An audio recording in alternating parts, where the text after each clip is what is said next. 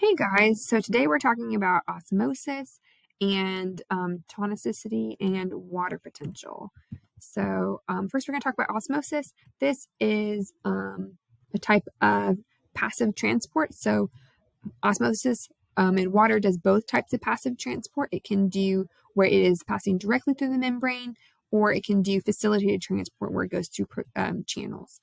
Okay, so osmosis is that diffusion of water, and this happens slowly when it goes through, and you can think about why that is, and that's because our water is polar and it doesn't want to easily go through that membrane with that non-polar region in the middle. So it's going to go slowly, and there are ways we can have it go faster, and that is through protein channels, or there are specific ones called aquaporins. It's like water and pore. It's a pore allowing the water to go through. And that facilitates the diffusion. So facilitated diffusion can also occur, but we also can have just some simple diffusion occurring as well. So osmosis is just that water diffusing, and it's going to diffuse until we create an equilibrium. So we call this dynamic equilibrium because the water is still constantly moving back and forth, but it's going to the water will move until both sides, inside and outside of the cell, are equal in their concentrations. You can think about this as water is going to move from a high concentration to a low concentration because the other things can't move through the membrane. So the water will move to dilute the particles. This is our idea of tonicity. So it's still our idea of osmosis, water moving through, and it's crossing that selectively permeable membrane. Okay, and so we have that membrane. We have different types of solutions. We can have isotonic, where the cell, the inside and outside of the cell are the same concentrations. An example of this is red blood cells here. They have, they're their optimal shape because they're in an isotonic solution. Hypotonic solutions, this is where we have too much water on the outside. So we have a lower solute concentration outside the cell. So because of that, the water, there's more concentration inside the cell. The water will move into the cell, causing it to swell and sometimes burst or lyse and die. And that can be really harmful to cells. And then hypertonic solutions, where there's more dissolved inside the solution than inside the cell, and that causes the water to move out of the cell, and it can cause the cell to shrivel and become dehydrated and die.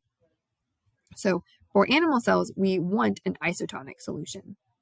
And so here's some things that are symbolizing this. So solution has lower solute concentration than the cell.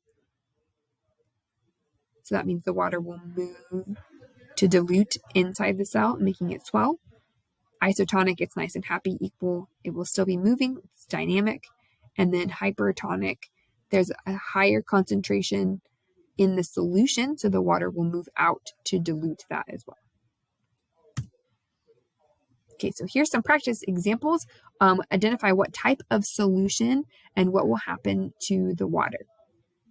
Okay, so this first one, we have, they're always going to tell you the percent of the solute, not the percent water, but you can think about the water is going to be moving. So there's a higher percentage here inside the cell. So, oops, I guess I don't have this so that I can. Okay, so here we have a higher concentration inside the cell of the solute and lower outside. So because of that, the water is going to want to move into our cell, so it will cause that cell to swell, and that's because this is a hypotonic solution. The second one, we have more solute outside, so that water will move to the outside to try to dilute it, and this will cause it to shrink. So this is a hypertonic solution, and it will cause the cell to shrivel and shrink. This last one, 50% each side, it is in dynamic equilibrium, so water will move freely in and out of the cell at about equal rates.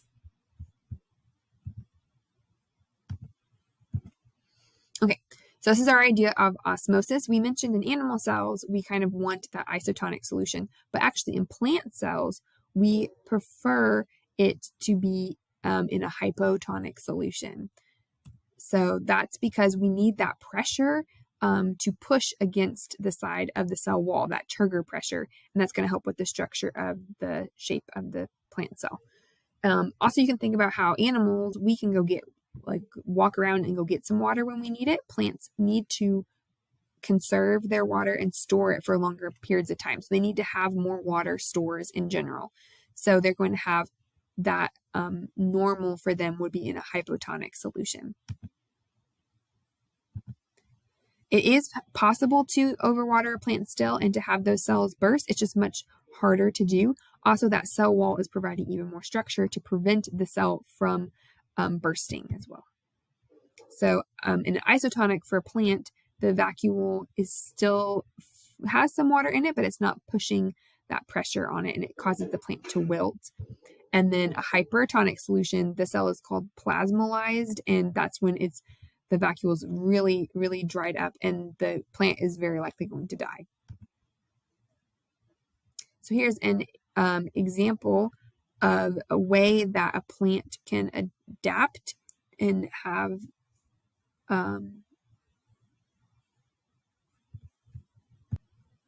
okay, this is not a plant, this is a paramecium, so it's an animal cell.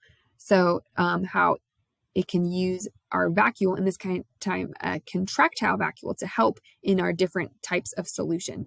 So we can have a freshwater paramecium in an environment that it's able to survive. Okay, so think about what would happen if a freshwater paramecium was placed in salt water. So that salt water is going to make that cell shrivel up. Yeah, and it would shrivel. That contractile vacuole is a thing that can help our cells so that they are able to push out that extra water in a hypotonic solution. But if it was moved to a saltwater solution, it would still have a problem. Okay, here's just a little example again with our hypertonic and hypotonic solutions. You can kind of look at which one is the best answer. Oops.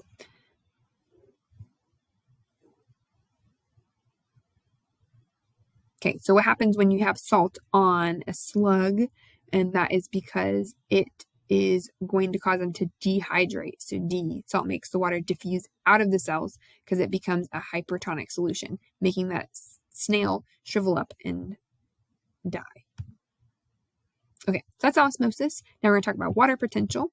Water potential is the tendency of water to move by osmosis. So it's just a way to measure our osmosis. Okay, and we use these fancy equations, and this is on your equation sheet, so you don't have to remember it. But it's measured in bars. It's a pressure, so we can use bars to measure the pressure. It can be a positive or negative value.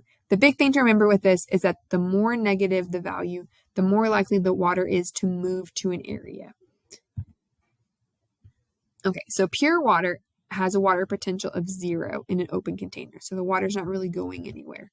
So the water potential is equal to 0. It has no solutes and no pressure. So this P stands for pressure. It has no pressure because it's in an open container. It has no solutes because it's pure water. It has 0. So that means its overall water potential is 0. Because both of these things, the solutes and the pressure, are taken into account on how much the water will actually move itself. Okay, so that means because of that, in an open system, meaning we don't have pressure, our water potential is going to equal our solute potential. And so this is most of the time what we're going to be looking at. So most of the time we will assume that our water potential is equal to our solute potential. We have another equation, and that is water potential of our solute is equal to negative ICRT. And I is equal to the ionization constant. It's how many ions. And the big thing for this is when something is dissolved in a solution, how many ions does it make? So sucrose, sugar, when it dissolves, it just stays sucrose and just breaks apart. So it's got 1 ion per every sucrose molecule. Sodium chloride, on the other hand, is is an ionic compound, it breaks apart into sodium ions and chlorine ions. So it breaks apart into 2 ions. So its ionization constant is 2 because it makes 2 ions per every sodium chloride molecule. Next, C is the molar concentration, and they will usually give you these numbers that you'll be plugging into the equation. It's usually in moles, and that's the moles of solute per volume of solution.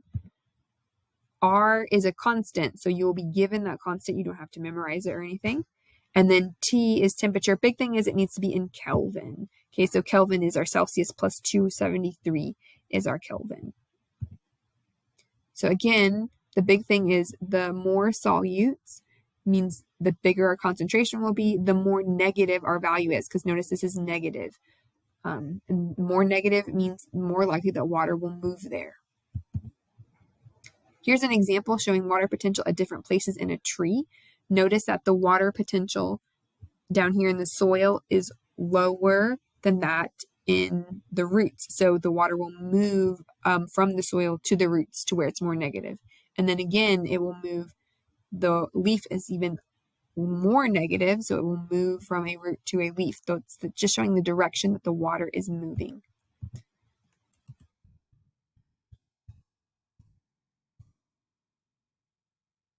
Okay, so here's an example. What is the water potential of a 5 molar sucrose solution at 21 degrees Celsius in an open container or an open system? The big thing, open system, that's telling us right away that, okay, it's telling us that our water potential is going to be equal to our potential for the solutes because we're not dealing with pressure. It's an open system. So we can assume that water potential will equal our solute potential. So now we can use our solute potential equation. So we're just going to plug in our numbers. So I, our ionization constant, sucrose, it's 1. So we plug in 1 for I. C is the solution, the concentration. It tells us it's 0.5 molar. So we'll put in 0.5 molar for C. R, we're going to use this number down here. And then T for temperature is 21 degrees. But the big thing is we need to first convert it to Kelvin. So we'll do 273 plus 21 and put that in for our temperature. So if you do that and then you multiply it all out, you should get negative 22.22 bars for our solute potential. So don't forget the negative. Negative is very important. And this is, again, because that solute potential is 0. So therefore, our total potential will equal our solute potential. Okay, and that's it. We'll practice some more of these in class.